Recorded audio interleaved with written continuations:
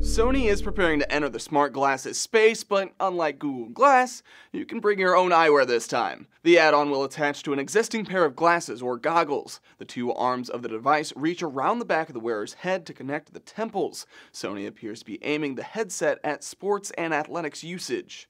It will feature an ARM processor like those found in Android wearables, plus the standard range of Bluetooth and Wi-Fi radios. It can be used on its own or paired with a smartphone for more communications or computing muscle. Sony hasn't said what the headset might cost if it does make it to the market. A writer at TechCrunch expects that will be an important metric for success. Google Glass has failed to grab mainstream attention, and having a high price tag is certainly part of its problem. The other part being the inherent geeky creepiness of sporting a face computer in public. Sony might avoid that last part though. GigaOM spoke with a Sony rep who said Sony opted to omit the camera from the first version, despite the prototype images show. The camera was left out for size and weight reasons, he said. That is probably a bonus from a privacy point of view, though it also makes the unit useless for live logging or augmented reality.